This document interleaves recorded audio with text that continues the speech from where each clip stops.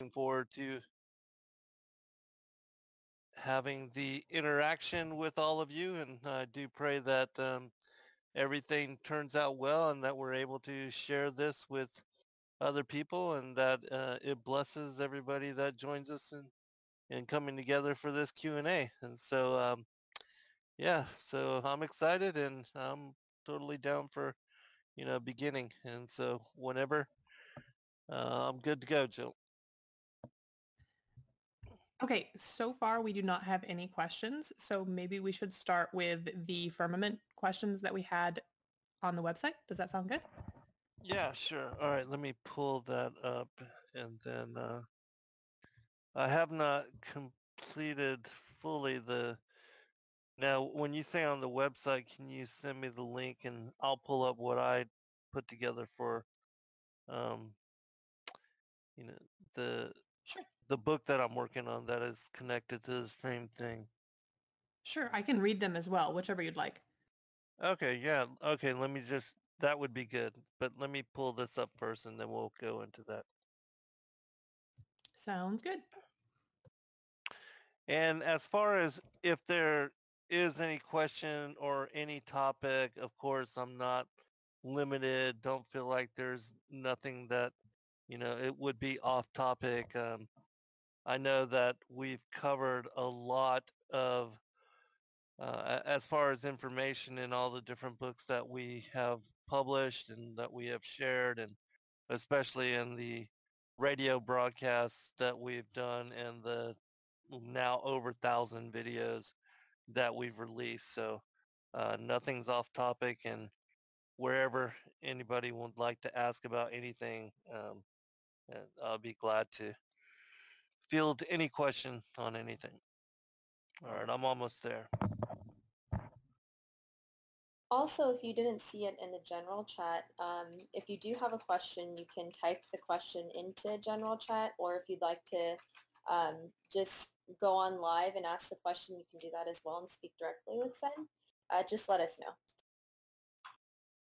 Yeah, excellent. All right, yeah, I'm ready. And so, Jill, if you want to ask the questions and then we can go for it. Sounds good.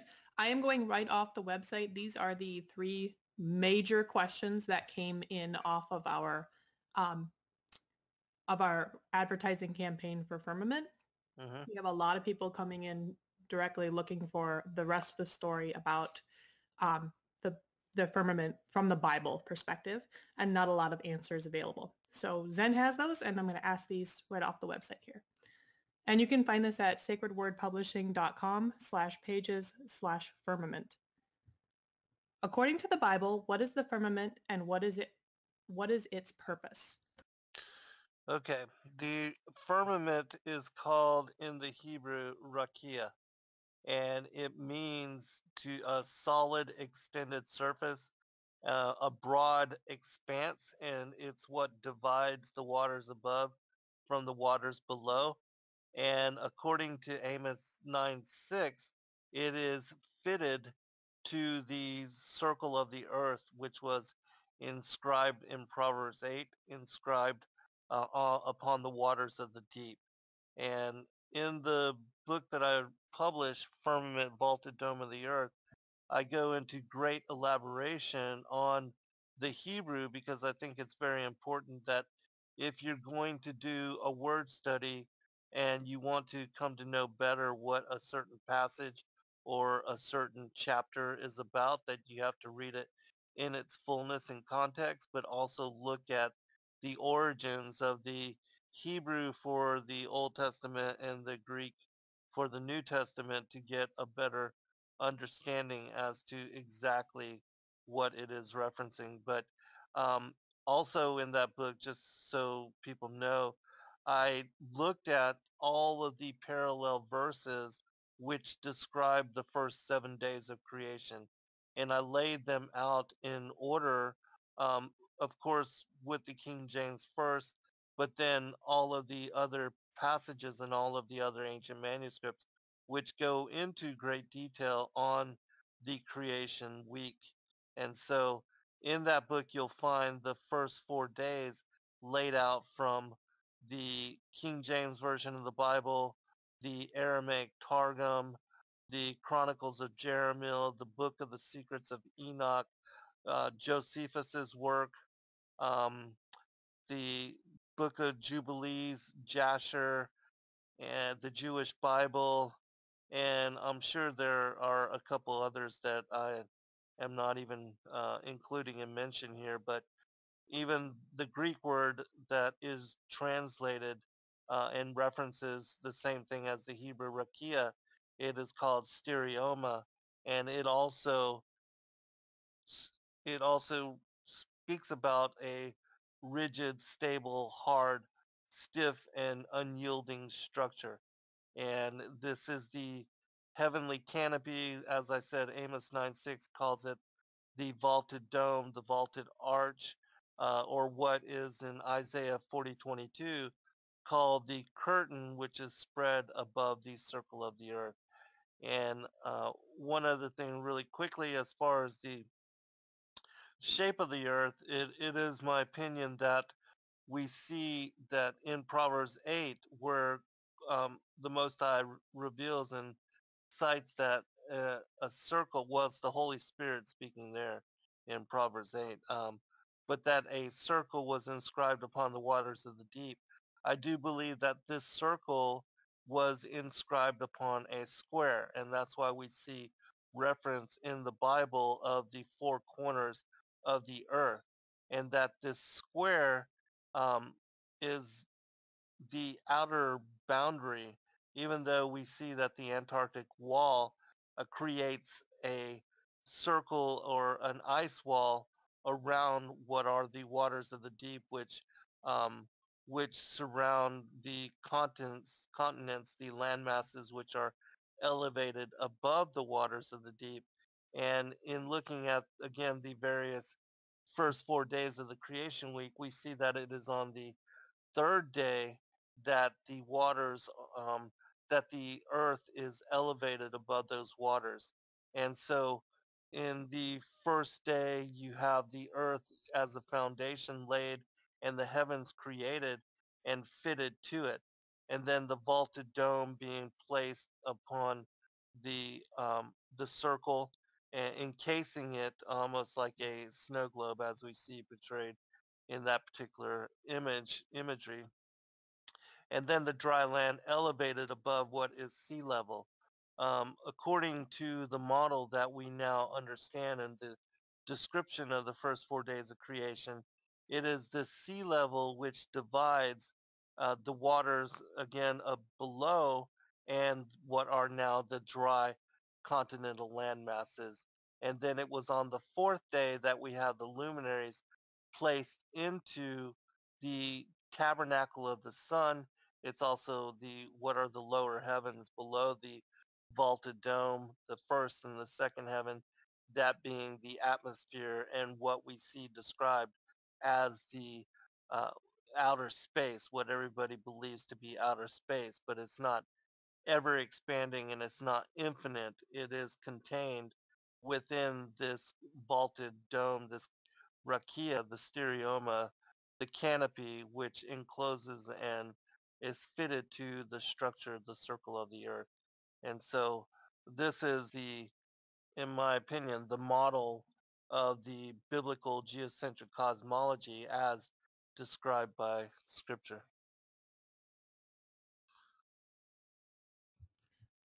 Okay, and follow up to that, I was just double checking too. What was the name of the book that referenced all of the different texts?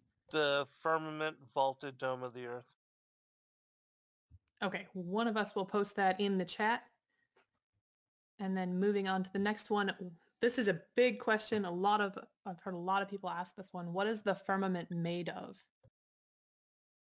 It describes it, Josephus describes it, and also in the Chronicles of Jeremiah, they describe it as a quartz-like crystalline substance. And so it is both, it's like quartz. It's stone, but it's also, it's an impenetrable barrier, but it's like the quartz-like crystal that also gives off what we see described in connection with the throne of the Most High God, the rainbows that are often described as accompanying or being located or in connection with what is cited as the throne of the Most High God. And this is the same thing that we see in Exodus chapter 20, where Moses and the 70 elders, they see the Most High God seated upon his throne. They describe a paved work of sapphire. And this sapphire is also associated with the throne of God as well, the color of sapphire for whatever reason. In John the Revelator, in Revelation chapter 4 and also in Revelation chapter 15, he describes seeing the Most High God seated upon his throne and spread out before him a sea of glass like unto crystal. We see also in Ezekiel chapter 1 where he describes the cherubim and that the firmament is above their heads. He describes it as being terrible crystal or terrible looking crystal. And I forget exactly what that word terrible when you look it up, but it's like awe-inspiring, if I remember correctly. The verb that is being used there. It's like awe-inspiring or humbling. And so, and also in Zechariah chapter 6, you see the same kind of reference, and all throughout Scripture, one of the most detailed descriptions of the throne of God and also the sea of glass like unto crystal is in Enoch chapter 18, where he's brought before the Most High God and he describes um, seeing, the crystal ceilings and wall and also the throne, the heavenly throne, the heavenly temple. And there's one other individual also describes all of this. It's in the Ladder of Jacob. There's a text called the Ladder of Jacob, which is a pseudepigraphal text not many people know about, but he also describes in similarity the throne room of God in connection with this quartz-like, crystal-like structure and also the rainbows. Because I do believe that even when we see sundogs or the sun or even the moon sometimes being reflected off of the firmament, we see that rainbow, the spectrum, in connection with that. And I do believe that that is what it's, the firmament that is casting and that causes the spectrum to be divided as far as light and that we see it reflected in that manner.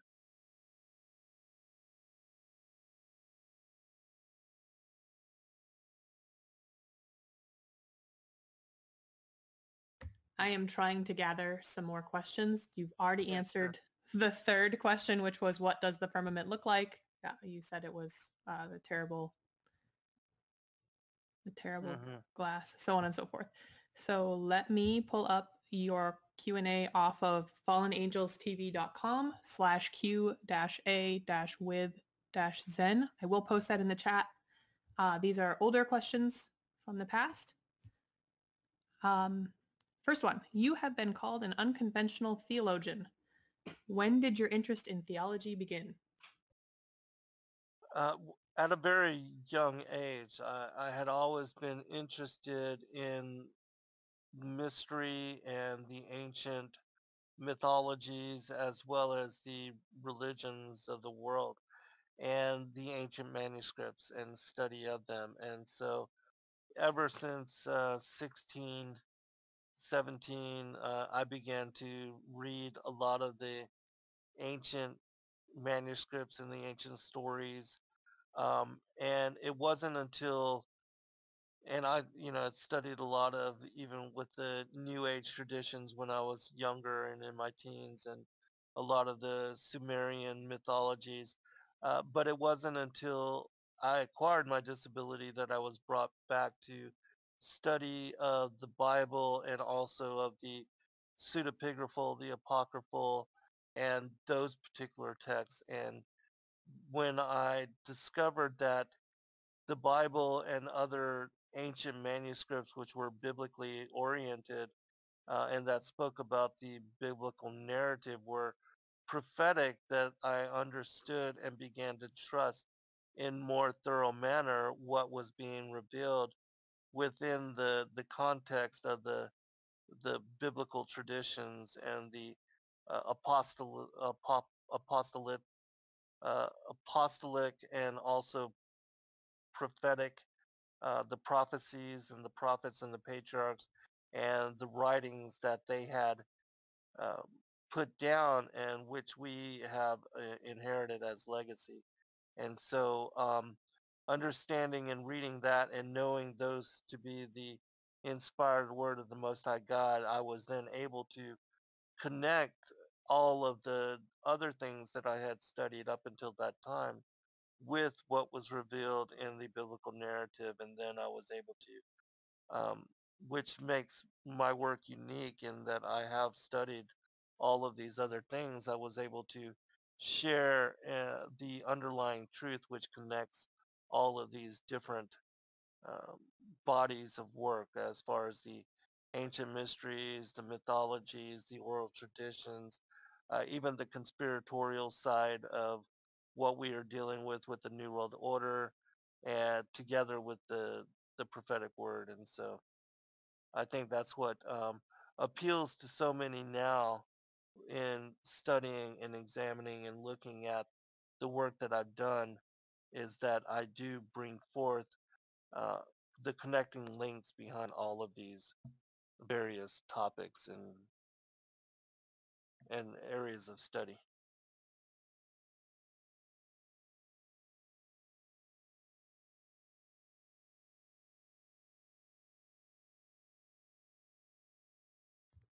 All right, change of context here. So Brian Barbecue says Ezekiel 28 mentions the fiery stones. Ezekiel 28:14 is the specific verse. Hmm. Do you have any explanation for that? Yes, the fiery stones, in my opinion, I had always associated them with being the various wandering stars that they seem to be. And I had always thought, even before, coming to the geocentric understanding of cosmology, I had thought them to be the planets. But I no longer, believe that these planets are connected to other Earth-like bodies as we see depicted in the heliocentric model, but that there's another way to understand it now that I've recently come to greater uh, understanding on, and that has to do with what is described in Revelation as the various stones that make up the 12 gates of heavenly Jerusalem. And in different pseudepigraphal texts, like the Chronicles of Jeremiah and other rabbinical writings and ancient teachings, they speak about there being different stone, almost like the vaulted dome or the vaulted ceiling, uh, connected to these different stones, and they make up a portion of what we see described as the, you know, the, the different structure of New Jerusalem. And so I have tendency now to believe that it's more connected to that in some way, rather than just being planetary bodies, because again, the planetary bodies, in my knowledge now, are just luminaries, and they are described as being water and light and not Earth-like or having solid, rigid structure. Um, but, again, nobody knows for certain, and I'm just going by what I have studied and read within the other biblical materials, but that still yet remains a mystery. Um, And so if anybody, has greater insight on that too, I'd be glad um, to hear what anybody has to say on that. I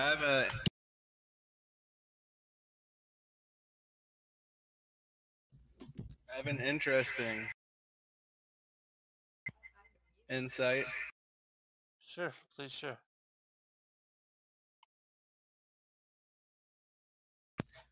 Sorry, I was having problems with the mic. If we look at Zechariah 3 and verse 8, it says, "Behold the stone that I've laid before Yahusha. Upon one stone shall be 7 eyes. Behold, I will engrave the graving thereof, says Yahweh Spelot, the Lord of hosts, and I will remove the iniquity of that land in one day." So it's talking about the Messiah, who has a stone laid before him with 7 eyes. And we know in later descriptions that he has these eyes of the flames of fire. And in Revelation, it says that the Messiah has the 7 spirits of God. And we know that these 7 eyes in this stone is the 7 spirits of God. And they're described in Revelation as the 7 fires which are burning before the throne. So it's a very interesting connection. Yeah. I do believe also that if you look at the legends of the Jews, that there's a description in more elaborate manner as to what I was talking about with the different stones and their connections to what are cited as even the 7 heavens, um, and the different components, the structure of New Jerusalem. But yeah, again, nobody knows and has all of the answers, and that's why it's good for us to come together in the way that we are now to uh, really learn from each other and to kind of explore these topics in greater depth.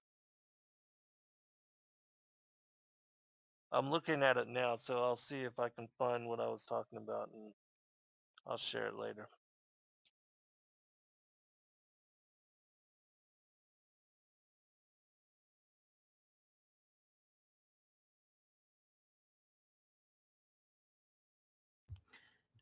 Okay.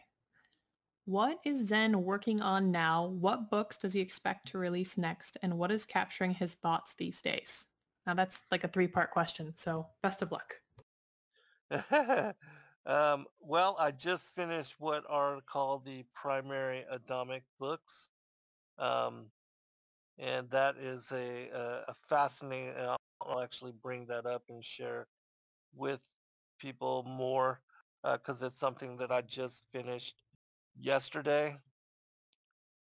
So let me bring that up, and then I'll share from the Legends of the Jews what it says about the second day, and that will give people more insight, I believe, into what we're talking about. But this also falls in line with a show that we're going to be doing this upcoming Thursday. The bishop of the modern Thracian church, the brother of Dr. Stephen Guide, who was the author of the Thracian script decoded books 1 through 4, will be joining us for, and he only speaks Bulgarian, so he'll be joining us with his interpreter, but he will be joining us for a live show, and he'll be fielding questions on the Thracian script decoded as well as the Thracian chronicles. And I know that there's great deal of interest in these particular texts.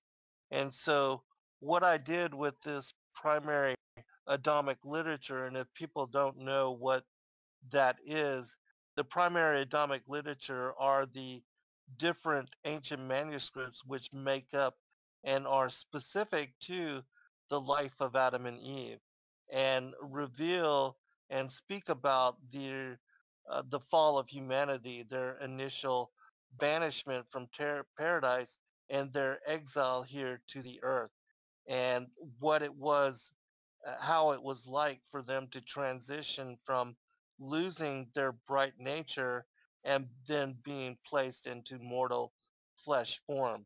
and being exiled here to the earth, the fallen earth in a fallen state, where the other rebel angels, Satan and the one third of the angels, which had joined him in rebellion and waging war against the Most High God, they were banished here on the second day. And I do believe that the structure of the firmament was put into place on this particular day, and that the war in heaven led to what became the destruction of the first world age and the earth as it had been previously created, and that this led to what we see in Genesis 1-2 as the earth becoming without form and void. And when you look up the Hebrew for those particular terms, it is tohu wa bohu, and it means that the earth became. Haya is the Hebrew word there for became or become or was or is. Um, but it's more specific that the earth became. And then it says tohu wa bohu. Tohu means a deserted wasteland, and bohu means indistinguishable ruin. And so we see that in Isaiah chapter 45, verse 18, that it says that the earth was created, or that the earth and the heavens were created initially perfect and to be inhabited, but then something occurred which led to their destruction. When you look up those particular terms without form and void, you find that the only other place that they are repeated are in Jeremiah chapter 4, verses 23 through 30, and it speaks about there the destruction of the first world age as well, and as it's also cited in Second Peter, where he speaks about the world that then was, and how it had been destroyed by a flood, and this flood was not um, the flood of Noah's day, because it completely destroyed everything.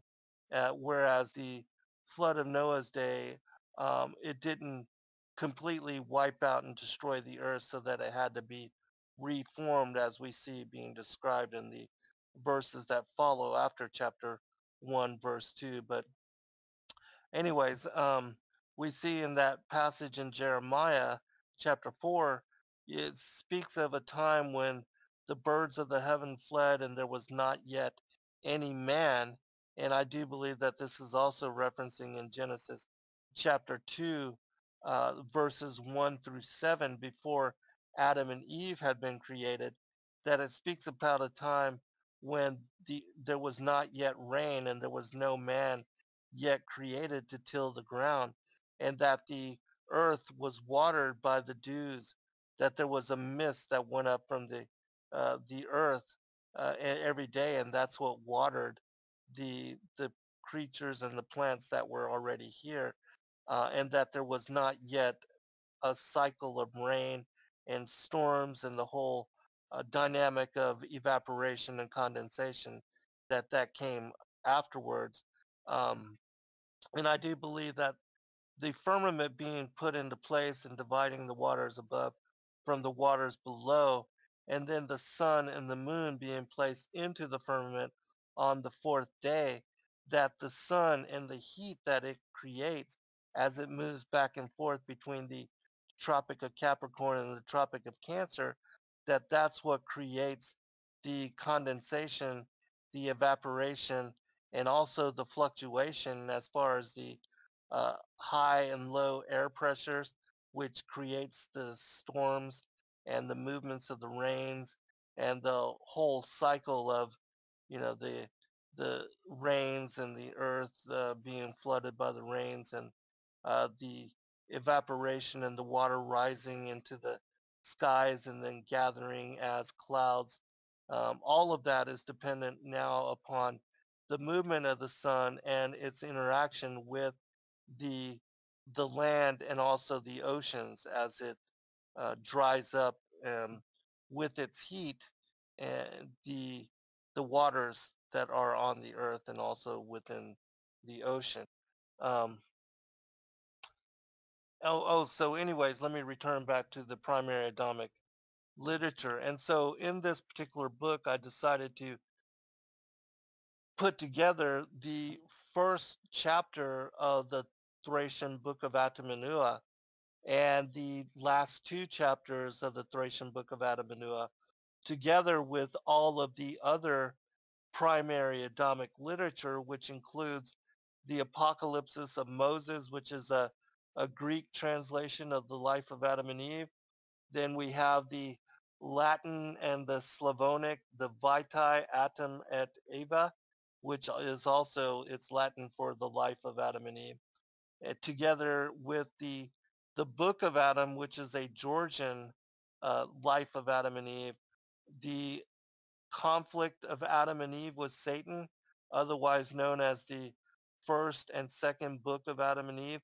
This is an Egyptian text, and it is contained in the forgotten books of Eden, the forbidden books of the Bible. You can find these two, and they're the most lengthy as far as the life of Adam and Eve, most complete in my opinion. And then there's also the Testamentum Adami, which is in Arabic and Ethiopic text. There's two translations, and that just means the Testament of Adam. And we have already recently released in other books, the Cave of Treasures, which is a Syriac text, the Book of the Bee, which is an Armenian text, and the Chronicles of Jeremiah, which is a Hebrew text. And all of those also have and provide in great detail stories about the life of Adam and Eve.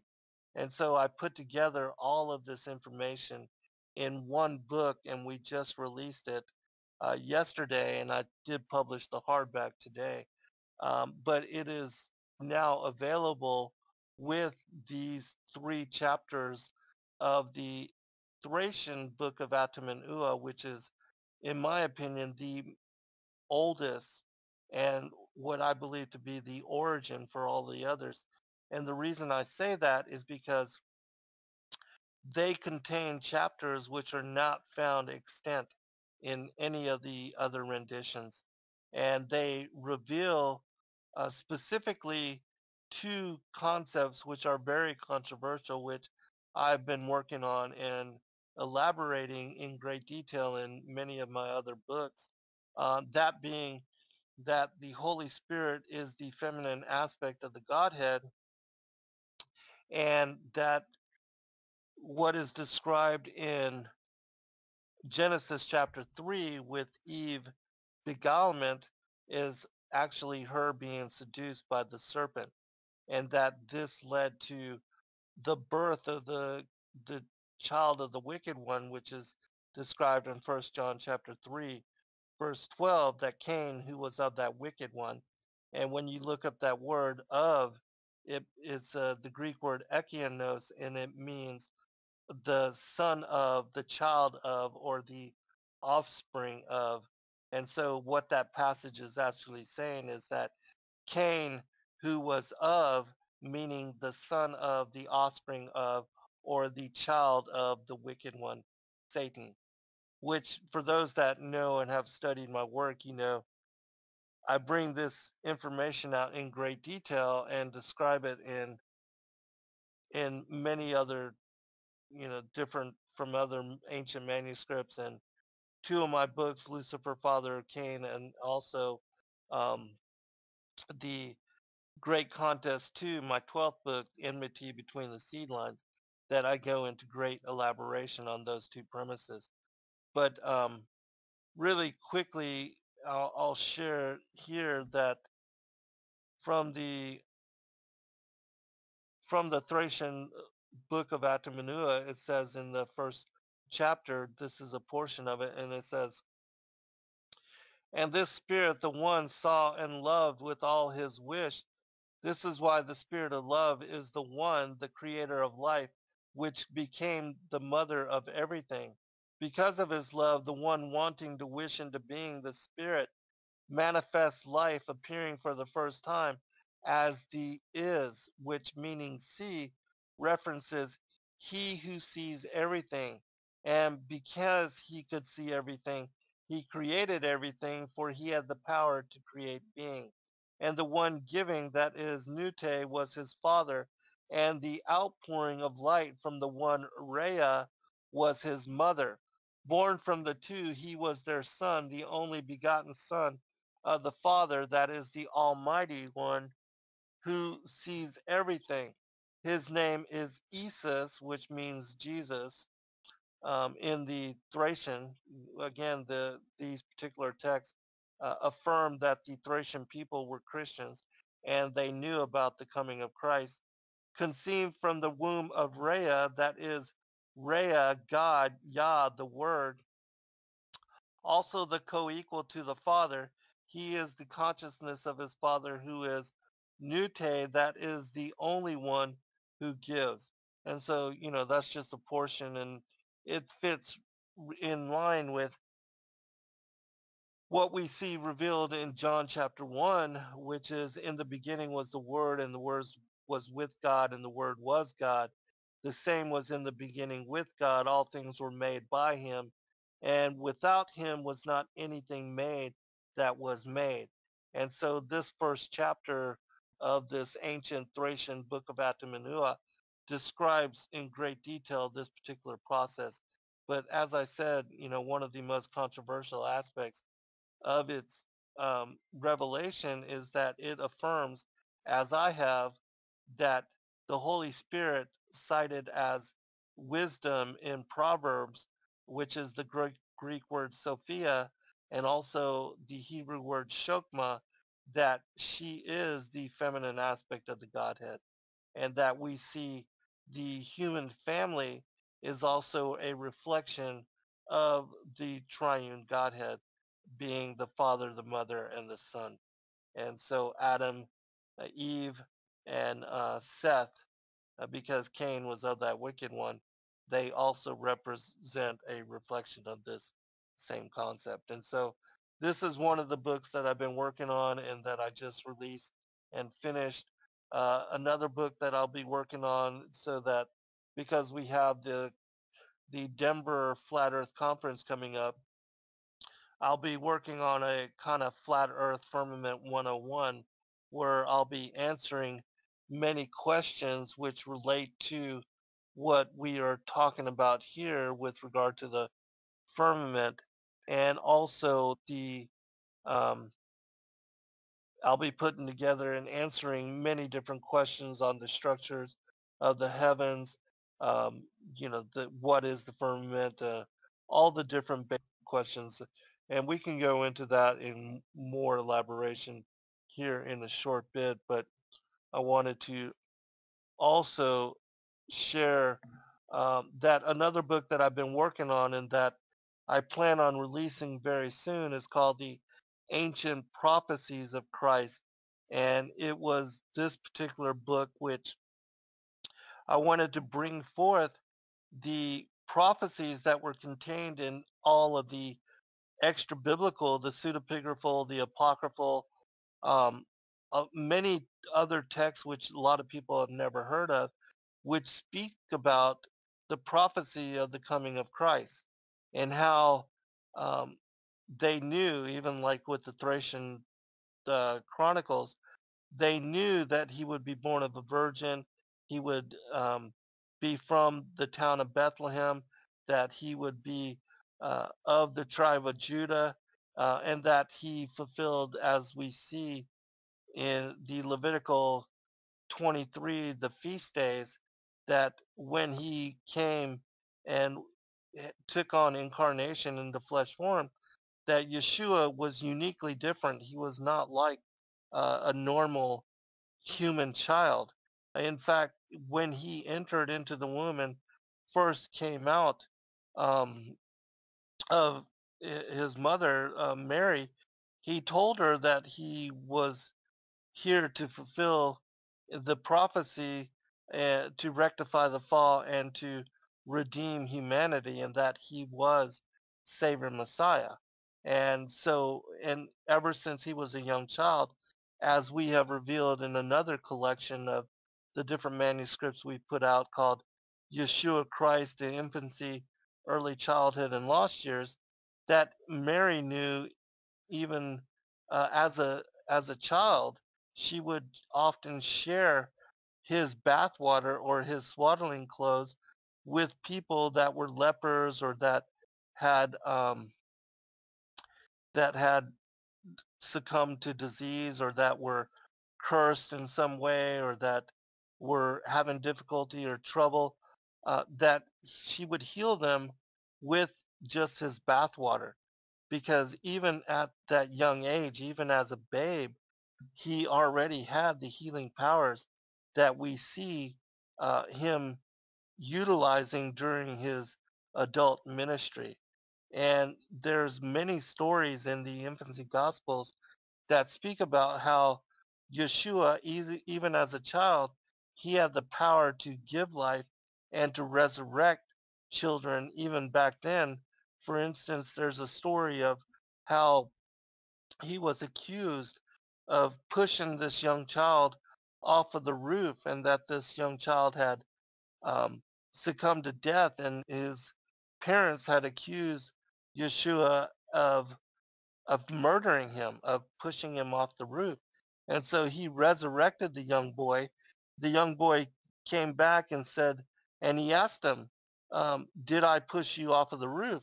And he said, no, Lord, because even back then, all the children that were around him knew him to be God. So they addressed him as Lord. And even his instructors, because they tried to take him to regular school, and there was no instructor that could teach him anything because he already knew everything and that he was wiser than even they. And so there was no point for him to even go to school, so he never did. But all of these different stories, it shows us and talks about how even as a young child that he had the authority over life and death. There are stories of, for instance, he saved, or Mary had saved with the bathwater again of Yeshua, um, what became the Apostle Bartholomew. This story is included, and even Judas had, e- even when he was young, he was already being possessed by Satan, and he tried to attack Yeshua and to bite him, and he punctured him on the side of his where he would later be pierced, and all of this was prophetic. Um, just a couple more stories just to give you a better idea of the things that I'm talking about. But also James, his brother, and for those that don't know, James, Thomas, um, the different individuals that later came to be the apostles, they were his half brothers. That Mary was a virgin all throughout her life. She never had another child, even though most people believe that she and Joseph had other children. That's not true. And if you read and study the extra biblical text in great detail, you see that Joseph was an elderly widowed man, and that he had a number of children from a previous marriage when he took Mary from the temple and was to be her guardian, that he was already elderly and widowed. Um, and Mary was 16 years old when she birthed Christ, and he was her caretaker. There's another story which, because Joseph did not want to take on Mary as, his wife or to be her guardian because he was already old and elderly. But the Most High God brought forth a sign. And many people know that in Isaiah, it speaks about that there would be a sign. The stem of Jesse would bring forth a bud, um, the rod of Jesse. Well, that actually was fulfilled in that during the time of the early patriarchs, all of them were shepherds and they carried staffs. Many of them, all of them carried staffs, and many of them were shepherds, and they would bring forth their staffs. Uh, for this particular story, Simeon the high priest, he wanted to know what to do with Mary because she refused to marry anybody. And they didn't know what to do with her now that when she turned 14, all the virgins left the temple. And so the high priest prayed about it, and God told him to have all of the patriarchs of the 12 tribes to bring forth their staff.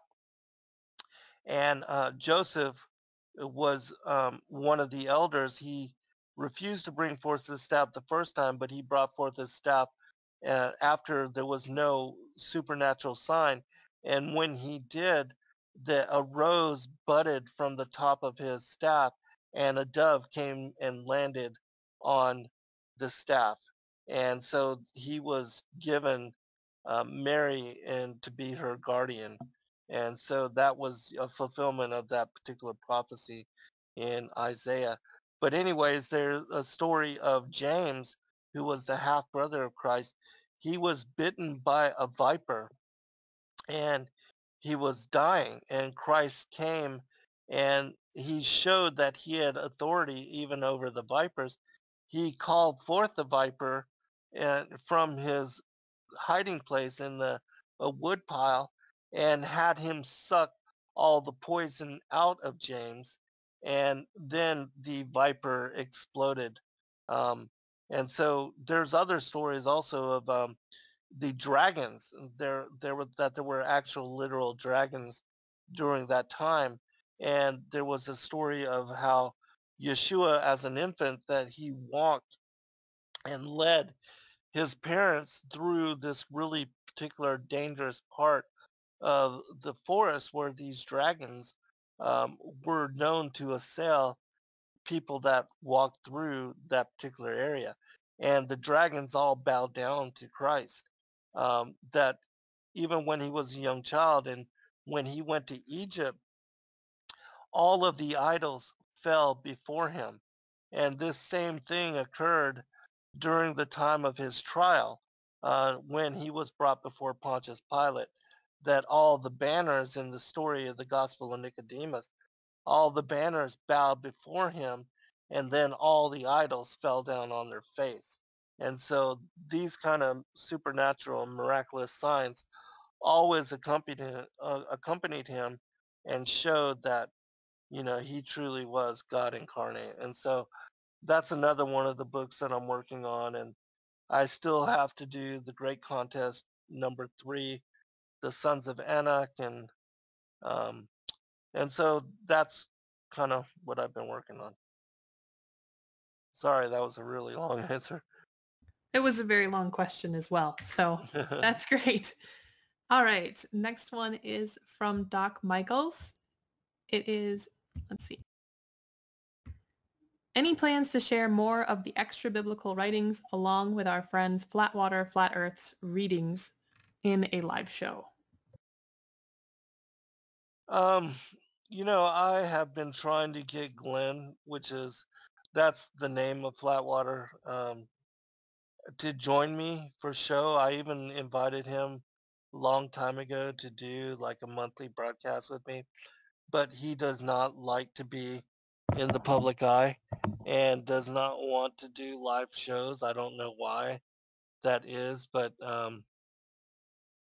for whatever reason, he decides to remain in the background. And so I respect him. I still have great uh, admiration for the things that he's done, and he certainly has brought forth a lot of incredible truth. And but I do wish that he would work with me in greater collaboration, because I think that his work and my work stand as confirming witness for one another in the various strange aspects of the biblical cosmology that we have both brought forth.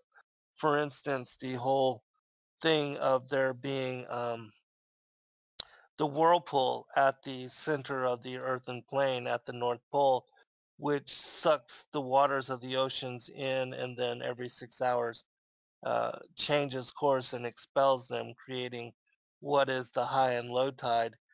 Uh, Flatwater was one of those that was early on in reading the text of the Inventio Fortunata, which speaks about this particular phenomenon.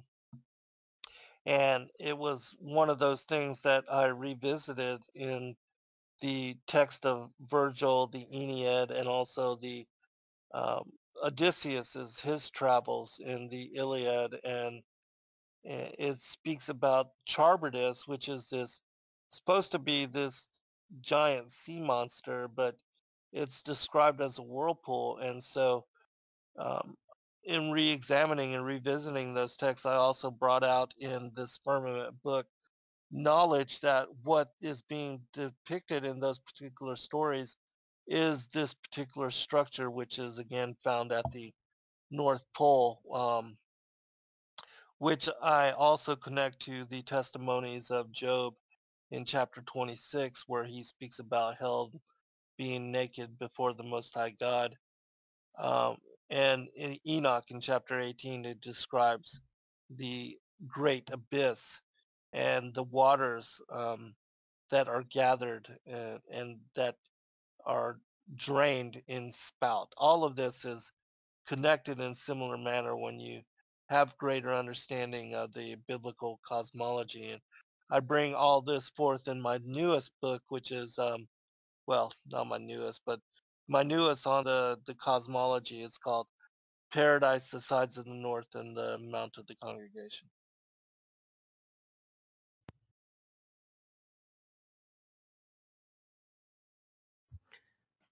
All right, this one is from Brian Barbecue again. Going back to Adam and Eve, what were the peoples that Cain was fearful of being harmed by and went by when he was cast out and given the mark of protection? Are these the creation of the Elohim from Genesis 1:26? And what became of those people? Yeah, really good question and really good insight. With regard to the question, I can see that this individual is very knowledgeable. And yes, I do believe it's two aspects. First, that the pre-Adamites that were created in Genesis 1:26 through 28, we see that these particular beings were created before modern humanity, which is cited in Genesis chapter 2, verse 7, that Adam was created and placed into paradise. He was not created on the earth. But the pre-Adamites we see in Genesis, and I'll actually pull it up, that in Genesis 1:26 through 28, the pre-Adamites were created in multiple couples.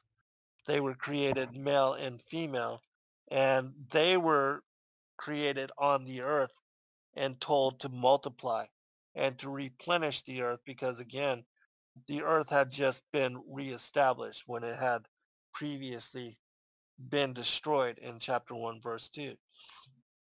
And you'll notice also that in this particular passage it says, and God said, let us make man in our image after our likeness, and let them have dominion over the fish of the sea, and over the fowl of the air, and over the cattle, and over all the earth, and over every creeping thing that creepeth upon the earth. And so this particular being was made for the earth and on the earth, and to rule over the earth and all of its creatures. And so God created man in his own image. In the image of God created he him. Male and female created he them. When you look up those particular, in the Strongs, you'll see that where it is describing God as being a he, those particular those particular words are not found in the original text. It just says God, Elohim, which I take to be the Holy Trinity, because we see in chapter 2, verse 1 through 7, it says that the Lord God, Yahweh Elohim, which is the Holy Trinity, is the one that created the heavens and the earth, and also modern humanity um, and the pre-Adamites. And so anyways, so God says male and female created them in their own image.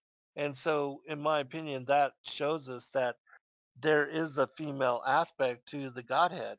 And again, as I revealed in my work, the Holy Spirit is that feminine aspect. Um, Continuing, we see God blessed them. God said unto them, be fruitful and multiply and replenish the earth and subdue it and have dominion over the fish of the sea, over the fowl of the air, and over every living thing that moved upon the earth. And so here is when, the pre-Adamites were created on the earth. They were created in couples, and they were told to multiply, which is something that was not told to Adam and Eve, because first they were not created on the earth, and they were a special creation. They were given the breath of life, made in the image of the Most High God, in the direct image, and then we see that in the stories of the primary Adamic literature, as I brought forth, Adam was a bright-natured, immortal being, and they were not yet in flesh form until they had fallen. And when they had fallen, then they were placed under the authority of death, and they were banished here to the earth. And so we see that, again, in chapter 2, verse 7, uh, that the Lord God, which is Yahweh Elohim, creates Adam and then takes Eve from out of his side and then creates woman. And Adam and Eve are then separate, male and female, um, and they fell from paradise. And then where it says after they were tempted and ate from the fruit of the tree of the knowledge of good and evil, that this is when they are placed into flesh form. And when they are placed into flesh form, that's when they take on human mortality. That's when the serpent impregnates Eve with Cain, who becomes the firstborn of the wicked one. And that's why it says in chapter 3:15 um, that this is where the enmity would be created. And I will put enmity between thee and the woman, and between thy seed and her seed. When you look up that word seed, it is the word zera in the Hebrew, and it means children, offspring, descendants. And so what God is saying here to the serpent, because after they were tempted and they fell, he addresses the serpent first. He says, thou art cursed above all cattle, above every beast of the field. Upon thy belly shalt thou go, and dust shalt thou eat all the days of thy life.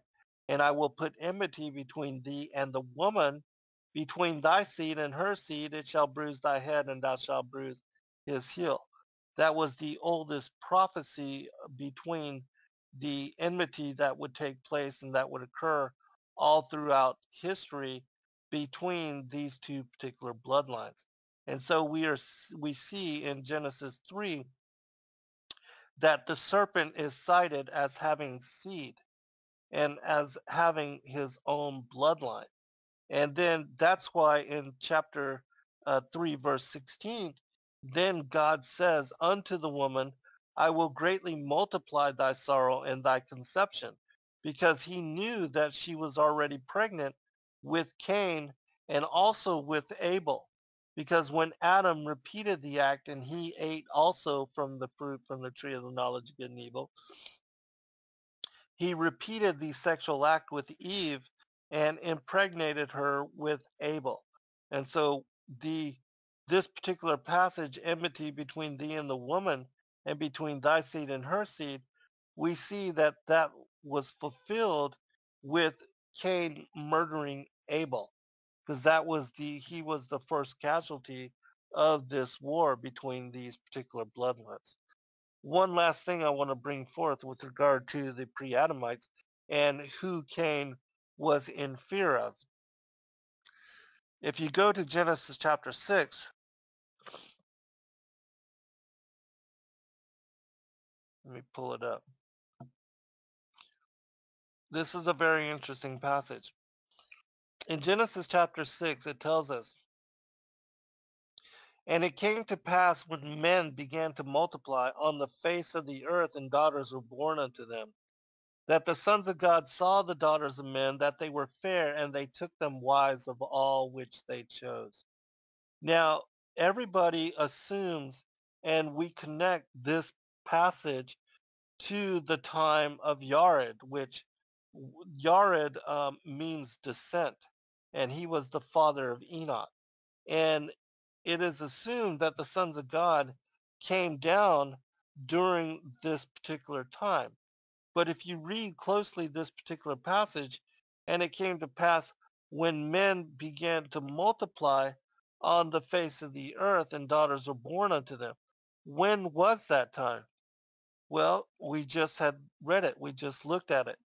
That was in Genesis chapter 1, verses 26 through 28. And so it's actually telling us there that the sons of God, which I believe this was before the 200 watchers descended during the time of Yard, and that the rebel angels, Lucifer and the one-third of the angels which rebelled and that went to war against the Most High and that were cast down, they were the ones that intermingled with the pre-Adamites.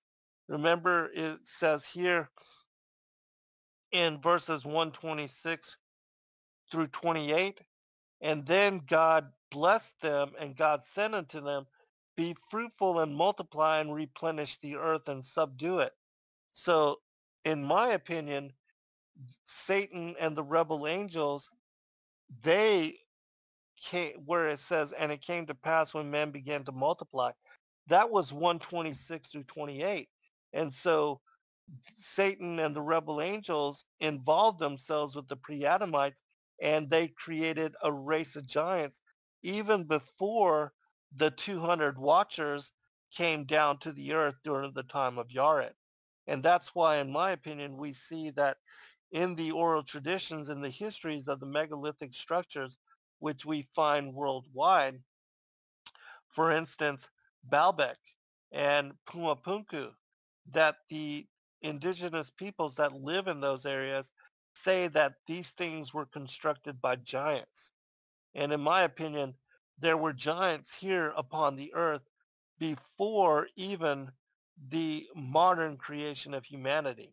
And so that's why we see again in the, for instance, mud fossils and the stories of the titans, that these really massive giants before the modern creation of humanity that now are entombed and embodied in mountains and different structures that we see all across the world, these different mountainous structures, that these were the giants that were created from the incorporation of the sons of God, the rebel angels, with the pre-Adamites.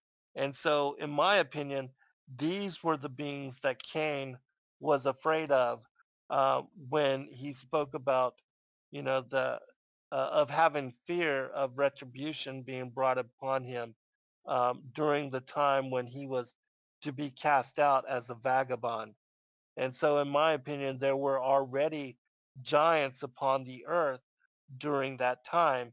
And Cain was in fear of not just the pre-Adamites, but the giants that were here upon the earth, as well as the rebel angels that took on embodiment in the form of what are the Anunnaki, the dragons, the seraphic looking beings, the feathered serpent, which was worshipped worldwide during the antediluvian times. And we have a question from Kylie J. Buckley. Bear with me. Hey, Kylie. Hi, Zen. I have been wondering if Yahusha and the disciples of his day took the Sabbath on the functions of the moon or another calendar, since Mr. Gregory, the Gregorian calendar, was formed in 1582. Really good question, and one that I'm really glad to be able to address because tonight is the third quarter Sabbath moon. And for those that have examined and studied and looked into the different calendars, you know that the Gregorian calendar is disconnected. It's divorced from anything with regard to the heavenly luminaries. But if you look up the Targum, which for those that have not studied, Targum means translation, and the Aramaic Targum that we now have and that we have published and released, it's the oldest translation. Targum just means translation, but it is the oldest rendition of what are the Hebrew, the Torah, the Pentateuch, or what most people know to be the Tanakh. You can find a free copy of it available online at targum.info. But these particular texts give greater detail in my opinion than any of the English translations of the Hebrew Torah. And looking at the passages there in Genesis speaking about the creation of the great luminaries, it tells us that it says, and let them be for luminaries in the expanse of the heavens to give light upon the earth. And it was so. And the Lord made the two great luminaries, and they were, oh wait, let me go up. I need to go one passage up. And it says, and the Lord God said, let there be lights in the expanse of the heavens to distinguish between the day and the night, and let them be for signs and for festival times, and for the numbering by them the account of the days, and for the sanctifying of the beginning of the months, and the beginning of the years, and the passing away of the months and the passing away of the years, the revolutions of the sun, the birth of the moon, and the revolving of the seasons. And so here in this passage, we are told that it is the revolutions of the sun and the moon and the other luminaries which create the determinations of the different aspects of time, which is exactly what I learned when I was able to decipher the Book of Enoch's courses of the heavenly luminaries. Because in those 14 chapters of that particular book, Enoch describes in great elaboration the movements of the sun, the moon, and the stars. There's not one passage describing any motion to the earth, and he tells us, Enoch describes in those passages, how it is that the sun and the moon move back and forth between what he describes as the six gates of heaven. And basically, Enoch um, describes the calendar system that when the sun is located above the equator for the vernal equinox, that starts the beginning of spring. And then for the next 3 months, the sun moves through what are called the fourth, fifth, and sixth gates of heaven until it reaches the Tropic of Capricorn for the summer solstice.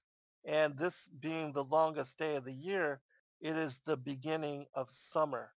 And then the sun reverses course and begins to move down towards the Tropic of Capricorn. And for the next 3 months, it will move towards the equator through the sixth, fifth, and fourth gates until it reaches the equator again for the autumnal equinox, dividing night and day in equal 12-hour portion. And then this begins the season of fall. For the next 3 months or the next 90 days, the sun will move, and this will be in southern latitudes that begins spring for the people that live in, for instance, Australia, Brazil, or South Africa. And that begins fall and winter for us.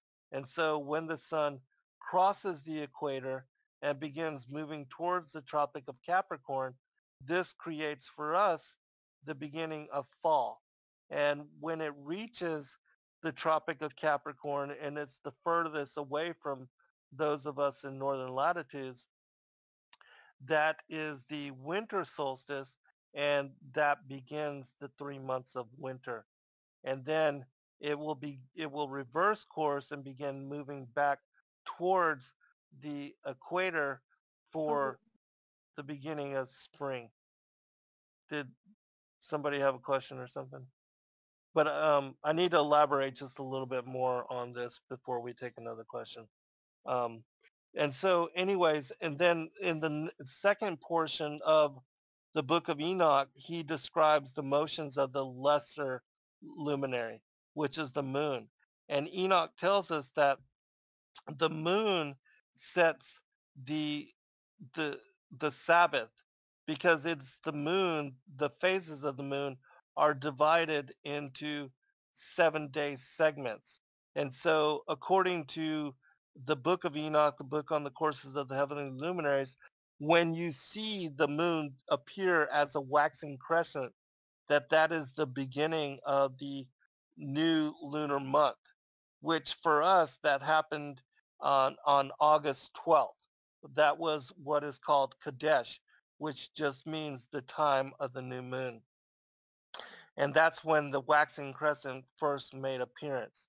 And then we had on the 19th, which was my birthday, we had the first quarter moon. Um, and then on the 26th, um, the full moon, and then where we are now on the 2nd of September, this is the third quarter Sabbath moon, and then we'll have in 7 days next Sunday what is the lunar conjunctive moon.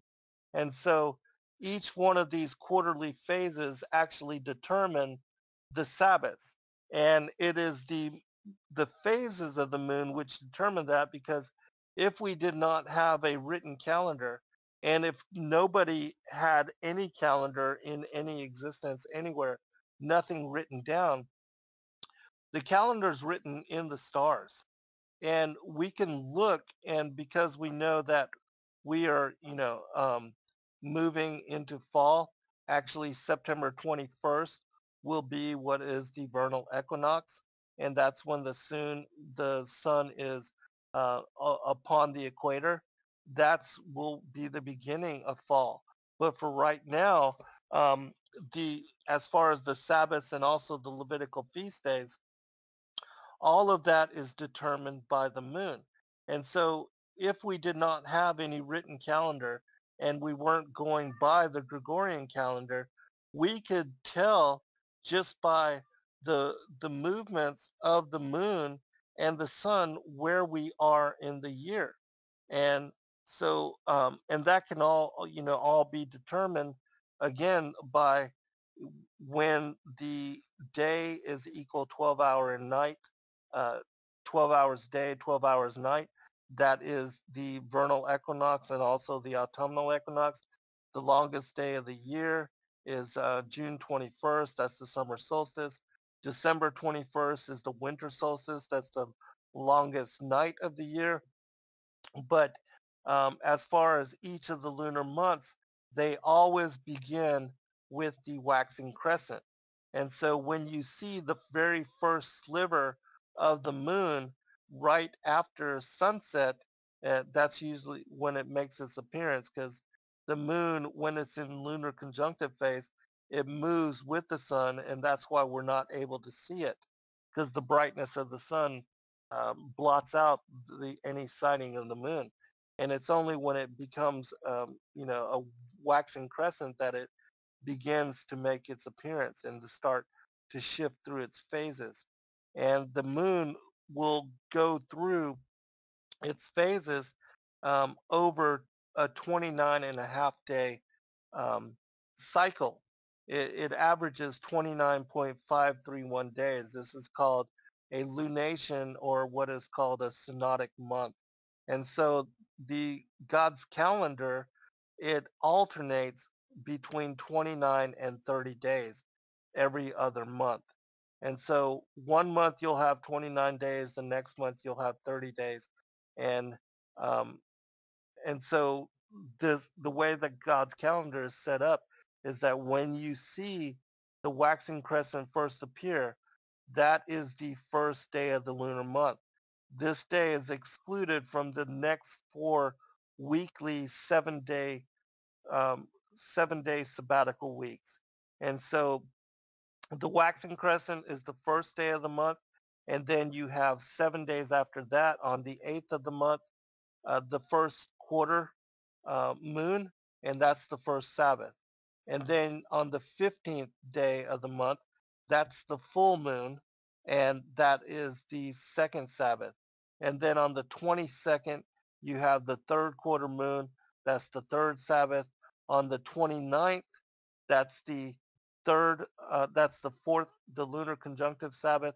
And every month on the lunisolar calendar, according to Enoch's, and we've put this all together for those that are interested. We have a Enochian a seasonal lunisolar calendar, which makes all of this easy for you to understand.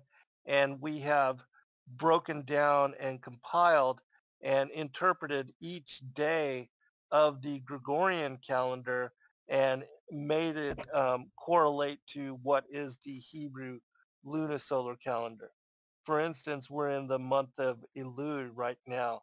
And then on, we have the Yom Teruah, the Feast of Trumpets coming up very soon, and I can actually pull it up on our calendar. And you can find the calendar also on sacredwordpublishing.net. You don't have to purchase it.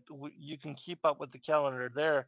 But for those that are interested in having one for your wall, we did create it in print form, and you can purchase it to get to know better the Hebrew months and how they are set according to the phases of the moon. And so I'll share with you, for instance, the upcoming feast days for those that, want to know when those days are going to occur and how they're going to occur. And so today is the 2nd of September. And as I said, it's the 22nd day of Elul. And it's the 6th month, the Hebrew month, the 6,001st year. And this is the third quarter Sabbath. On the 9th of September, that will be the 29th of Elul, and that's the lunar conjunctive Sabbath. And then we'll have the 30th of Elul, which will be the 10th of September. And then on the 11th of September, interestingly enough, that will be when we see the waxing crescent moon. And so that will be Rosh Chodesh for the month of Tishri, which is the 7th month of the Hebrew calendar. And that is Yom Teruah, the Feast of Trumpets. And then you have 10 days thereafter on the 20th of September, the Yom Kippur, which is the Day of Atonement. And then 5 days thereafter, on the full moon, the September 25th, we have the full moon Sabbath, with the 15th of Tishri, and that is Sukkot, the Feast of Tabernacles. And so for 7 days thereafter, you have the Festival of Weeks, which is the Feast of Sukkot, and that will continue until October 2nd, which is the third quarter Sabbath, the 22nd of Tishri, and now I'll just continue till next month, just so you can see how the Sabbaths, according to the Gregorian calendar, they're incorrect, because if you do not have your calendar connected to the moon, the Sabbaths change according to what day of the month, what day of the week it is. And so, for instance, this month we celebrate Sabbath on Sunday, but next month we'll be celebrating Sabbath on Tuesday. And then the following month, October, we celebrate Sabbath on Wednesday. And so the end of the Sukkot, the Festival of the Weeks, which is a 7-day festival, just like the Feast of Unleavened Bread, the Passover week is celebrated from the 15th, the Day of Unleavened Bread, to the 22nd It's the same thing here in the month of Tishri. The Sukkot is celebrated on the 15th, and it continues for 7 days to the third quarter Sabbath, which is again here October 2nd. Then on October 9th, we have the 29th of Tishri, which is the lunar conjunctive Sabbath. And this particular month will be only 29 days. And so instead of having the 30th day, the translation day, we have the very next day, which will begin the Hebrew month of Chesvan, Chesvan, the 8th month in the Hebrew calendar. Rosh Chodesh for Chesvan will be on October 10th. And I know this is slightly confusing for those that are not used to following the lunar calendar, um, but it's only because we're so used to the Gregorian calendar. And as I said, because the Gregorian calendar has been divorced from the movements of the moon, Sabbath is actually the way that most people honor and celebrate Sabbath is incorrect. And so Sabbath and the Levitical feast days are all lined and determined by the phases of the moon. And so, again, if you want to know more about this particular topic and also how to honor and calculate and determine when Sabbath actually occurs, you can look to our Enochian seasonal lunar solar calendar, which you can find on lulu.com or on our sacredwordpublishing.net.com. And also in my 9th book, The Flat Earth as Key to Decrypt the Book of Enoch, I explain in great detail how I was able to decrypt the entire book on the courses of the heavenly luminaries. But I explain what the calendar and why it's important to honor and follow it this way, and how it is that you can determine and to follow Sabbath correctly according to wherever you may be, just by looking for and citing and watching for the waxing crescent. Thank you for your question, Kylie. Okay, so to follow up with that question, just checking, did Yahushua actually follow the Sabbath? He was accused of not following the Sabbath. Did he actually follow the literal moon, the crescent moon Sabbath? Yeah, absolutely. All of the Jews that were alive during his time and the Hebrew people, they all followed a lunar solar calendar as I've stated and shown here. And that this calendar was also reinstituted and given to Moses and the Hebrews during the Exodus.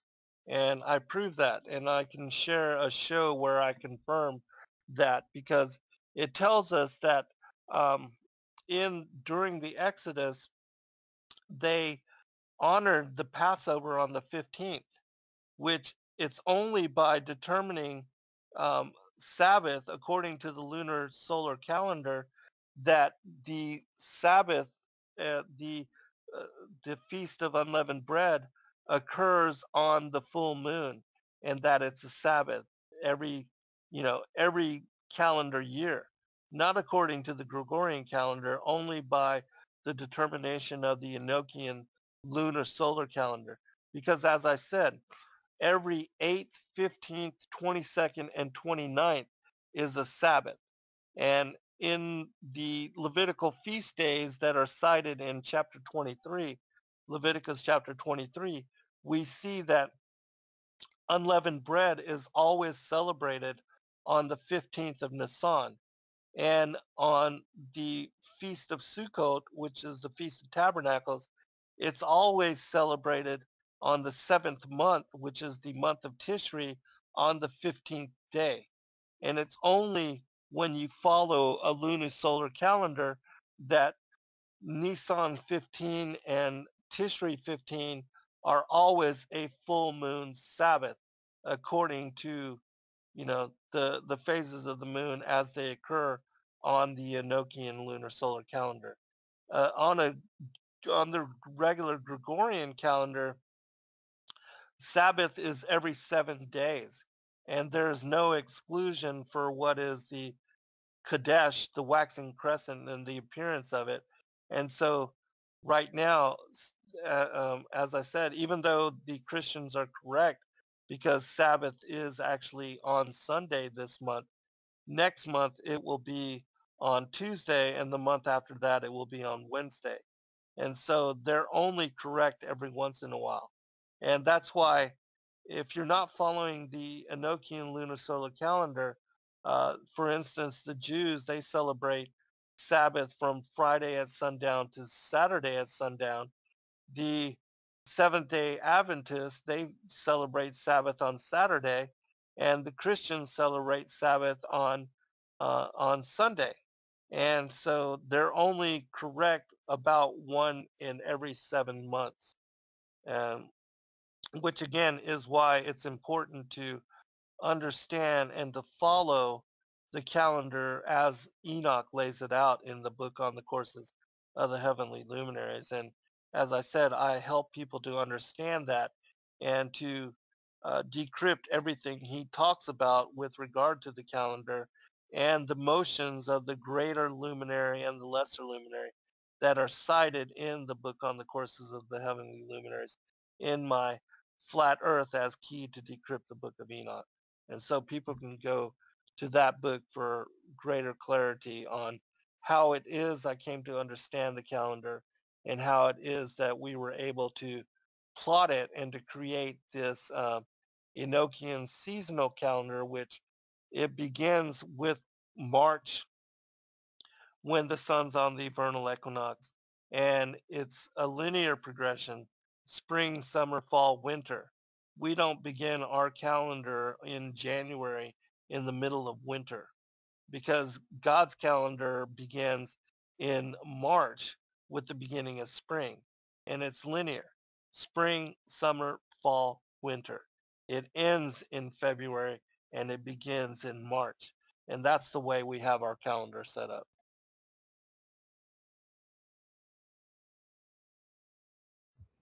Excellent. All right.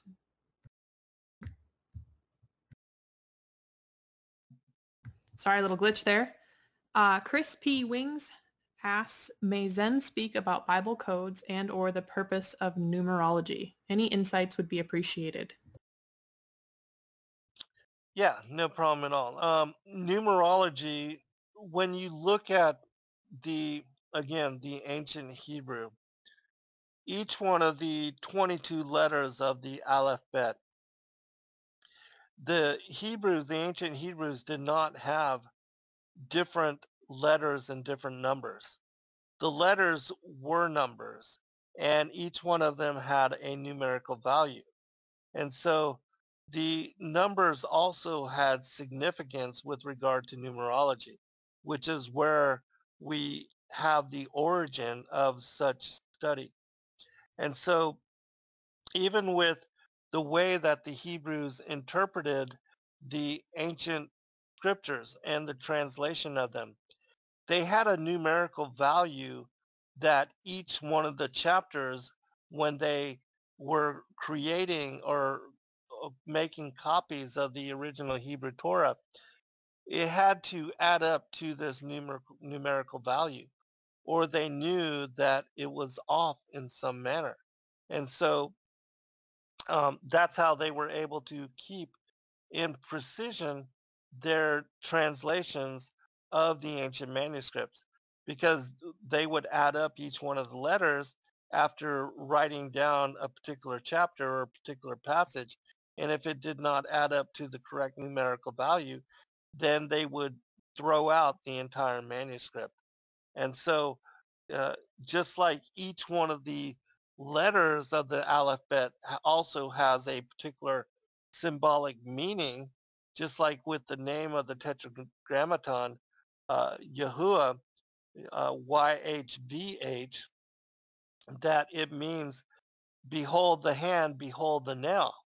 And so in the name of the tetragrammaton, we have the prophecy of the coming and the crucifixion of Christ and his ascension thereafter, how he would be Savior Messiah. And so in the name of the Father, we have the revelation of Christ, behold the hand, behold the nail. And even in the name of Yahushua, his name means Yah's salvation. And so, which is exactly what he was. John, when Christ came to be baptized in the River Jordan, he said, behold the Lamb that takes away the sins of the world. And the reason he said that is because, as it says in the Thracian script in the first book of Adam and Eve, it says that Christ would be the Word and he would be the Lamb that would bring forgiveness to all the sins of humanity. And he was that Lamb because, as I said, the Levitical feast days, as we celebrate them, as they were given to Moses in the Exodus and also in Leviticus, Passover was the first, uh, it's always celebrated on Nisan 14th, the 14th of Nisan, which is the day before the full moon. And so Passover, as the Hebrews celebrated it and as Christ celebrated, it always accompanied a full moon. Um, and that's why, again, it's important to follow the lunar solar calendar so that you can keep up with when to determine and when to actually celebrate the feast days on their correct days. And so the 15th was always a Sabbath, and it was always a full moon Sabbath. And then the 16th was the day of first fruits. And then we had Pentecost, 40, or what is cited to be believed, everybody believes to be 49 days later. But in actuality, in Leviticus, it tells us that we are to celebrate Pentecost the day after the completion of 7 perfect weeks. And so that when you understand the correct uh, interpretation of the calendar, and I'll bring this up to give people a better understanding,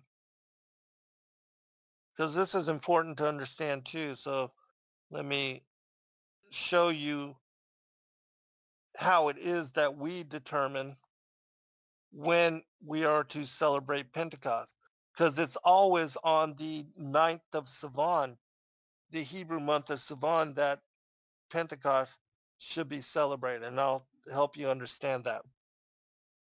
Okay, so this year we had the Pesach, which is the Passover. It occurred on the 31st of March.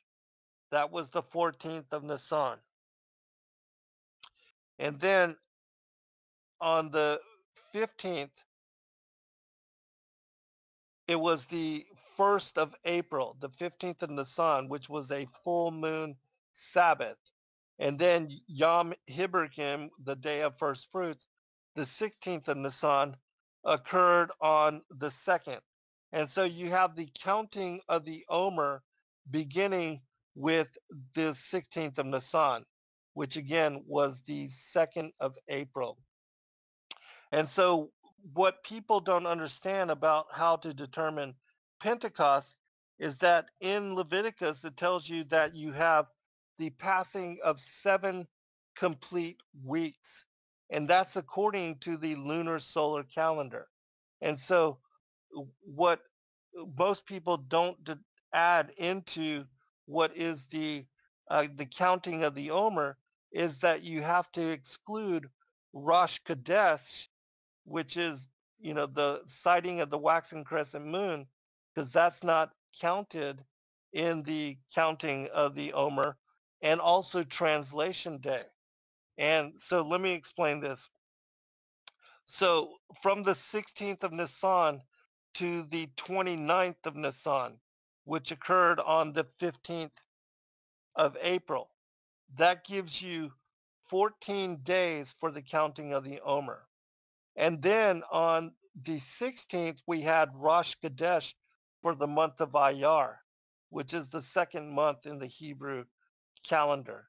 You do not count that in as part of the counting of the Omer.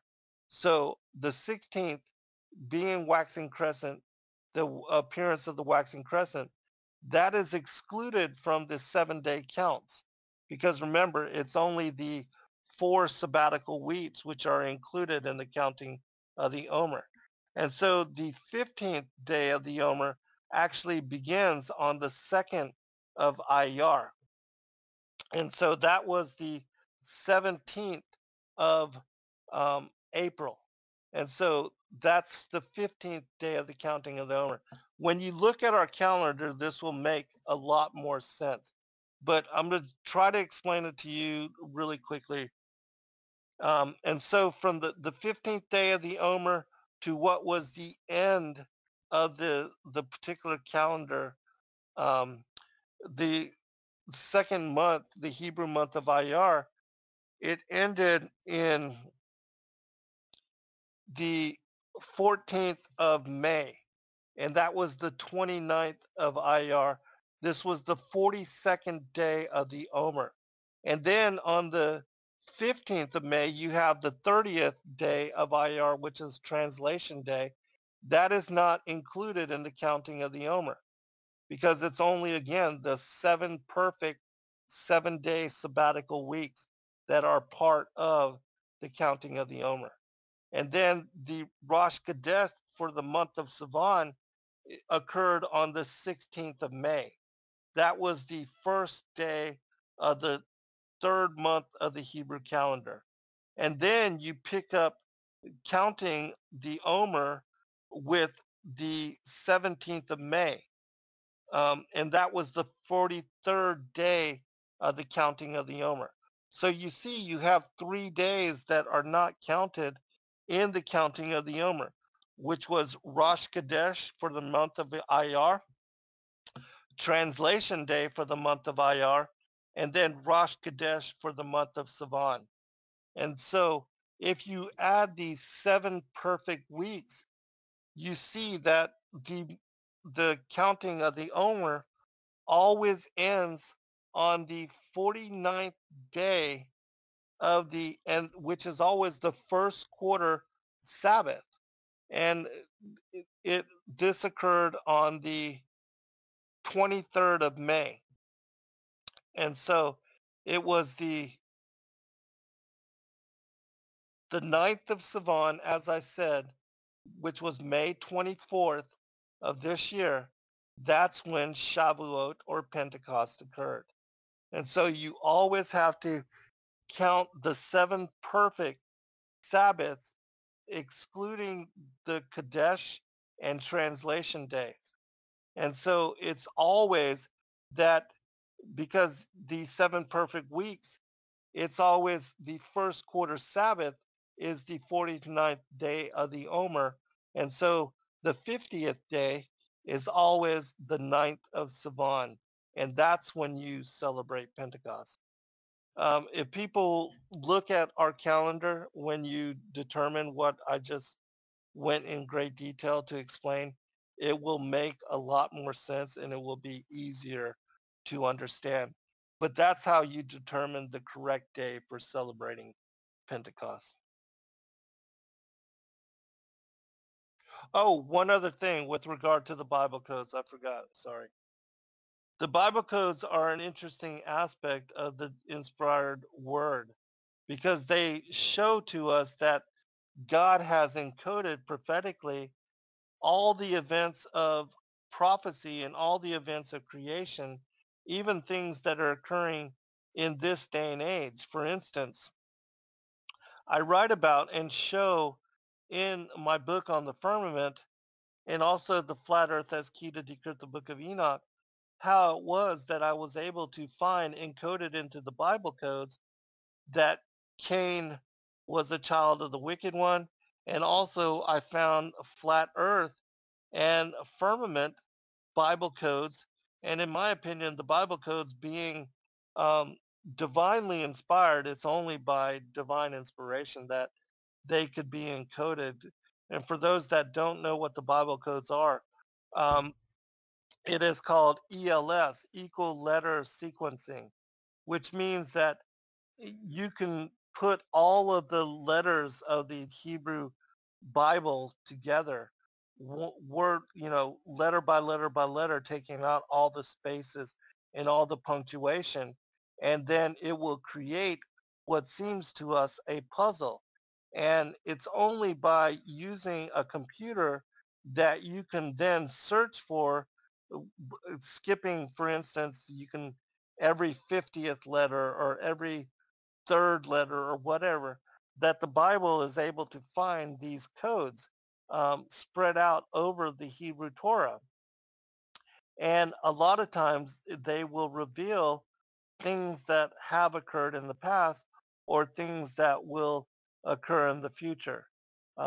Michael Drosnin, who wrote the first book about the Bible codes, he showed that many of the ancient prophets and the rabbis of old were encoded into the Bible codes. And a lot of times you'll find very secretive and prophetic knowledge also encoded into the Bible codes. Like, for instance, um, the Michael Drosnin found the name of Yitzhak Rabin, who was the prime minister during, the time when he had written his book. And he found also that Yitzhak Rabin was going to be assassinated. He found this encoded into the Bible codes. And he sent this information because he had a friend that was a friend of Yitzhak Rabin, who was the prime minister of Israel during that time.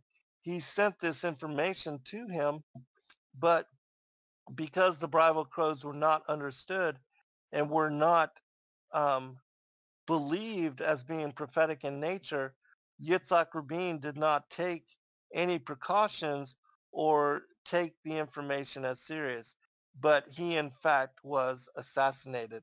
And so that actually showed the veracity of the Bible codes as being prophetic and inspired in nature. And so there are many things with regard to the Bible codes that um, show that only the Most High God could have inspired them, um, and that things could be examined. There are many, you know, computer programs now that allow you to search for Bible codes, and there's many people that have done that. And as I said, I verified the teaching of not only the flat earth and the firmament, but also Cain, who was a wicked one.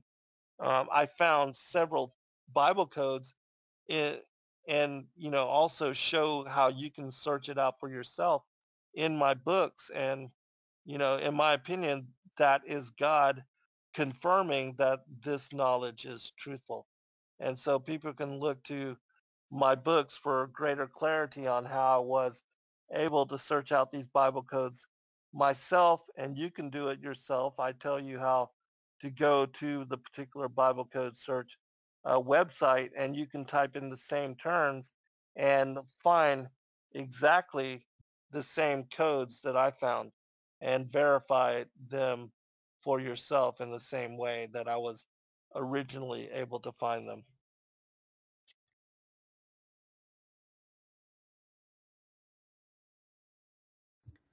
All right, another one from Brian Barbecue. Does Zen feel there may be the ability to reach awareness of who we are before we drank from the cup of forgetfulness? On a deep individual level, can we search and wake to awareness on our own, like coming out of amnesia?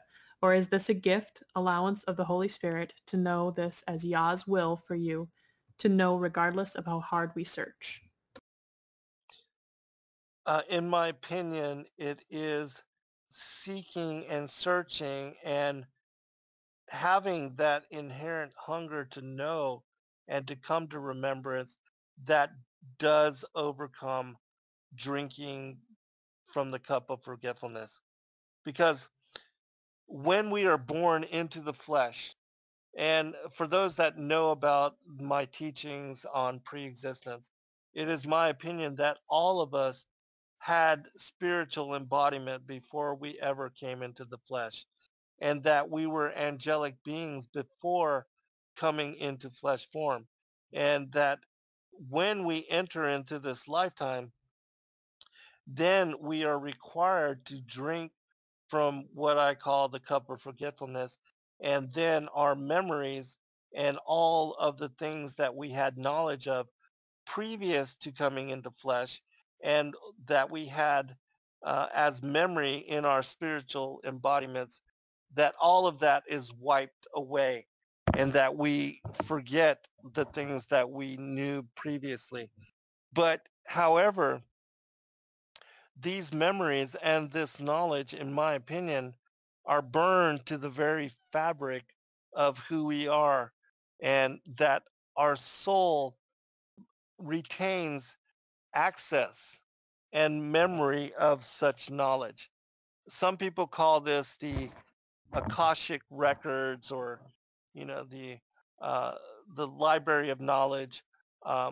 This is also referenced as the books of life too. That the knowledge of everything that we do and everything that we have done, the knowledge of the memory of all of creation going all the way back to the beginning. Because we, as immortal, bright-natured beings, we do go all the way back to the beginning, to when the Most High God, the pre-existing Godhead, created all of the spirits and all of the beings that are now part of creation. And all of this occurred on the first day. Even as I brought up the book, The Legends of the Jews, in the Legends of the Jews and also in the book of Jubilees and many other places, it tells us that all the spirits of humanity and all the spirits of all the elements and all the different creatures and beings here in the world were all created on the first day. And as even Jeremiah was told by the word of the Most High God, he said, I knew you before you ever entered into the womb of your mother.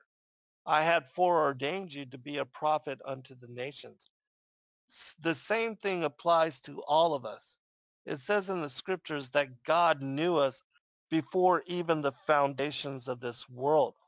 And so all of us, in my opinion, pre-existed in some spiritual embodiment before we ever entered into flesh form.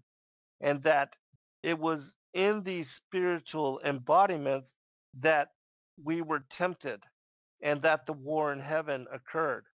Christ tells us that he saw Satan like lightning cast from the heavens. In the second book of the Secrets of Enoch in chapter 29, it tells us that the rebel angels, the one-third of the angels which joined Lucifer in rebellion, they were cast out on the second day. And it was then that they were placed under the authority of death. If you look to Psalms 82, it tells us that the sons of God, which we were part of that, and I'll actually bring it up here. But in Psalms 82, it tells us how all the angels of the Most High, which I believe we are part of that group, all of the angels of the Most High were tasked and were going to have to enter into flesh, and that we would all be sentenced to die the death of man, as it says in this passage. And now I'll share it and help you to understand a little bit better about preexistence. But yes, I do believe that in studying the word and studying the scriptures and in going into your prayer closet and to seeking the Most High God, that the Holy Spirit will lead you to recollection and to remembrance, and that you will be able to understand and remember those things that I'm speaking about now. And that all of us, in my opinion, have these memories burned to soul. And that is just a matter of gaining access to that knowledge, that insight is with us. This is the reason why we experience deja vu, because the knowledge of those occurrences are already with us. And that deja vu, in my opinion, is just God's way of confirming to us that we are on the correct road. And so it says in Psalms 82, God standeth in the congregation of the mighty. He judgeth among the gods. And so when you look up that word gods, it is Elohim, which in my opinion is part of who we were. And the ministers of the Most High God, the celestial hierarchy, the angels which serve the Most High God. He says, how long will you judge unjustly and accept the persons of the wicked, Salah?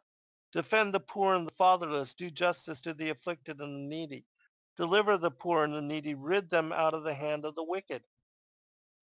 They know not, neither will they understand. They walk on in darkness. All the foundations of the earth are out of course. Now, that particular passage is telling us that, again, when the sons of God came under the authority of death was when the foundations of the earth were out of course. When was that time? You read again in Genesis chapter 1, verse 2.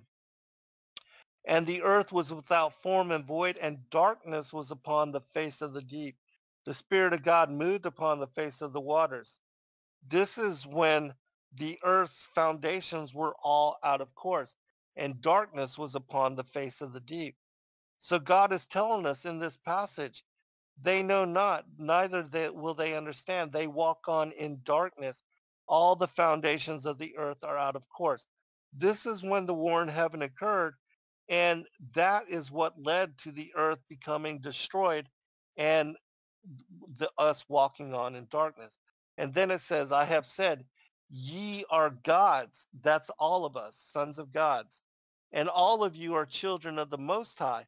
But ye shall die like men and fall like one of the princes. That prince was Lucifer. When he was cast out with the rebel angels, they were placed under the authority of death. This is why it says in Isaiah 14 and Ezekiel chapter 28 that Lucifer will die the death of a man because he has been placed again under mortality, under flesh embodiment, and he will die just like we all have coming into flesh embodiment. We live one lifetime and then judgment, as it says in Hebrews uh, chapter 9, verse 27. And so in John chapter 10, verse 34, I believe it is, Christ says, are you not, are ye not as gods? So he's reminding us of Psalms 82, and he's telling us in that passage that we also are Elohim, and that the reason he knew us before we ever entered into the womb of our mothers is because we were Elohim, that we pre-existed with him, and that's how it is that he knew us before the foundations of the world. If you read Ephesians chapter 1, it tells us that we were predestinated and that through Christ we would have salvation and eternal life as long as we came to remembrance of who we are, why we are, and what all this is really all about. I published in great detail information on our preexistence in my two books, Sons of God and Skyfall, which I know that those books were out of print and they were being sold for exorbitant prices on Amazon. But for those that are interested in studying and learning more about preexistence, we have now republished them in both soft and hardback format, and we've made them uh, easy to access. They are printed for cheap, and so you can gain access to all of that information uh, now and again, and you can study all of the information that I put together to help people to come to this remembrance and to remember who you are, why you are, and what all this is all really about.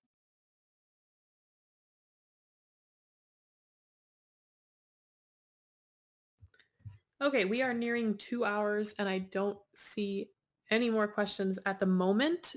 Did you want to Excellent. continue or did you want to wrap? No, I think that's good. That this was a perfect place to kind of end it, and I think 2 hours is appropriate. So I just want to thank all of you again for joining us and for sending us your questions and for sharing your commentary. We appreciate all of you and thank you for fellowship. And we look forward to sharing, more insight and introspection in this manner with all of you, giving you access and chance to ask us questions and anything you need to want to know more about, please just send the questions and we'll incorporate them into this monthly discourse, as far as the Discord channel. And we'll share with you all of the questions and the answers. And we'll also publish that in, as far as show and share them with the rest of the world. So thank you again. We appreciate all of you. And I do think that we talked about getting together as a more community type fellowship in the Voice Lounge on a weekly basis at this time on Sunday nights. So not as an AMA where Zen has to be on stage, but more as us just communing and talking and getting together. But in the Voice Lounge, everybody can talk and we just get together and be a community on Discord. Yeah, I think it's a really good thing to be able to fellowship in this manner because a lot of people are looking for like a church type setting and are not finding that fellowship in these mainstream organized establishments. And so as the ecclesia did previously, where two or more gathered in Yeshua's name, that really is the church of the first century, and that this platform is giving us all a chance to kind of gather in that manner. And so it's bringing to light what they did in the early formations of the church back in the first century. I am going to take Craig out, so he will no longer be recording, and you are all welcome to go to the Voice Lounge. If you want to still hang out, you will no longer be muted, so you can all chat. It will not be recorded, and you can commune there if you want to do that yet tonight. And then again, we will be doing that again next week as well. Thanks, everyone. We appreciate all of you. Thanks for taking the time to join us. God bless all. Good night.